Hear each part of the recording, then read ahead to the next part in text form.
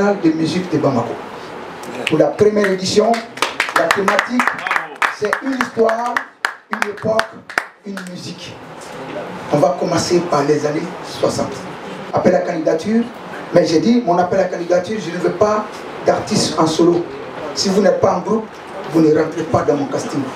Oui, parce que malencontreusement, on est en train de perdre ça. On est en train de perdre les groupes. En Afrique, les bandes, notre notoriété est assise sur les bandes. C'est vrai.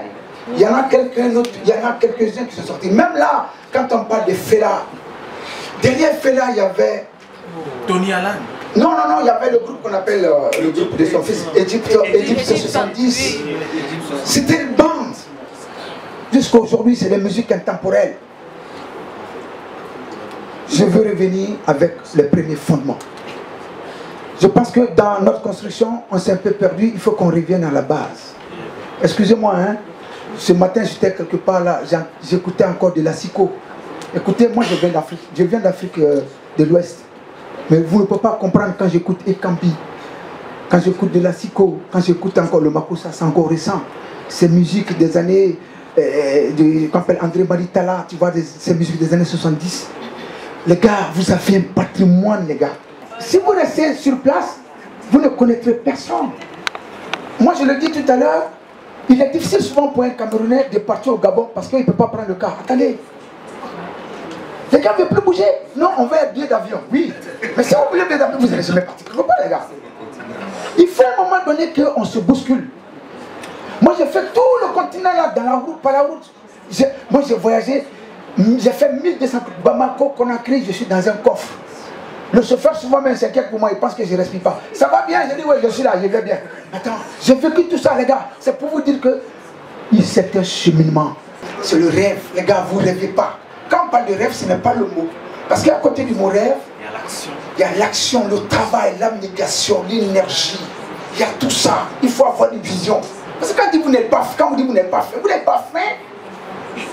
Est-ce qu'au moment que nous on dansait le Makossa, excuse-moi, le Nigeria, à part même Fela, ou même encore Prince Nico Garba, qui était entre les deux pays, parce que Prince Nico Garba, il est camerounais, il est aussi nigérian. Mais ces gens-là, Abidjan, qui était un peu la plaque tournante, mais le Nigeria, on n'en parlait pas beaucoup. Mais aujourd'hui, Qui parle? Mais aujourd'hui, les Américains courent, ils nous même trichent, ils nous volent. Parce que l'originalité que nous avons, on leur crève les yeux. Chaque seconde, l'Afrique change. On a une métaphore chaque seconde dans un recoin du continent. En Tanzanie, en Ouganda, au Zanzibar, au Sénégal, en Gambie, partout, n'importe quel coin. On a 3 plaques. Lusophone, anglophone, arabophone, francophone. On a une richesse incommensurable. Marie est là. Je suis sûr et certain qu'elle a même envie de repartir au Congo. Elle n'a même pas fini. On ne finit même pas. Il y a encore des musiques ou encore des rythmes qui sont encore dans plusieurs recoins du Cameroun qui ne sont même pas encore arrivés à Douala, Bafoussam et Yaoundé. Qui sont encore fermés. Parce que tout simplement, tout le monde vient dans la grande ville. Attendez les gars. Vous partez voir qui? On fait tour média. Ça passe 1 ou 2 fois et puis vous dormez. Non, c'est fini. On attend 3 à 4 mois pour faire un autre single. Attendez les gars. Mais ça ne marche pas comme ça, gars. Ça ne marche pas comme ça. Il faut reformater le système. Et la personne qui doit faire ça, c'est vous-même. Votre envie, votre vision, il faut se projeter. Les doyens là, ils sont là depuis combien d'années?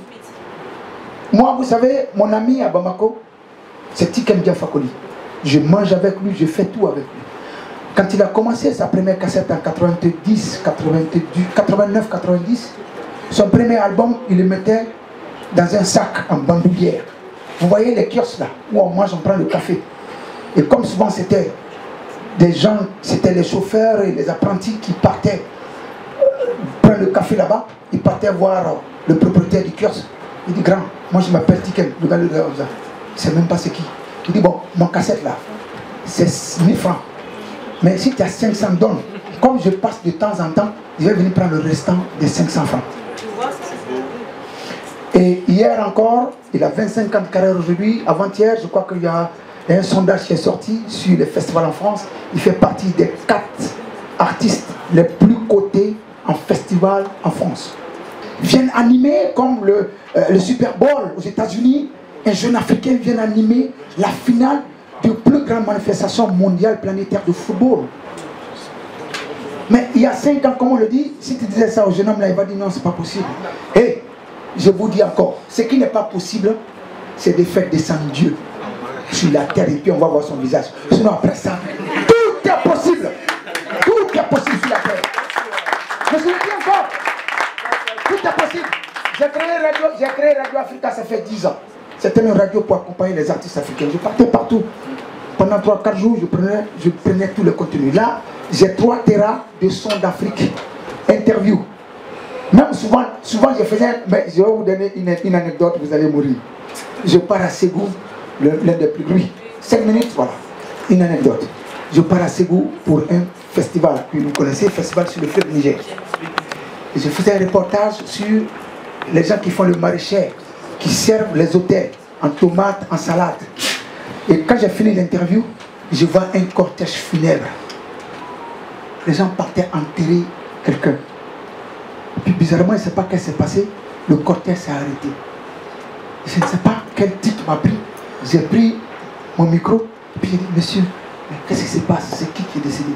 Et puis bizarrement, je me suis rendu compte que 5 minutes plus tard, j'ai fait l'interview d'un cortège funèbre dans un festival de musique. Oui, c'est possible. J'ai fait un interview. Le gars m'a dit non, vous savez, le monsieur là. Et puis d'ailleurs même, s'il était dans le festival, il allait partir, c'est un gars, il jouait la guitare. Oh, j'ai dit comment il s'appelle? Il m'a dit tant. J'ai dit il était là, non, en 1970. Au fait, sans me rendre compte, j'ai fait une jonction. Les gars, s'il vous plaît, ce continent-là, c'est nous qui devons le construire. Les artistes intemporels que nous écoutons, on peut les avoir dans 5 ans, 10 ans. J'ai ma petite soeur, Bibiane, elle est partie. Elle va jouer tout à l'heure. C'est une sacrée demoiselle. Elle n'a même pas 30, 40 ans. Mais souvent sur sa playlist, elle fait les playlists souvent sur sa page Facebook. Je vois des chansons des années 70. Mais c'est ça, les gars. Inspirez-vous de votre patrimoine. À tout à l'heure pour les showcases. Merci. Welcome.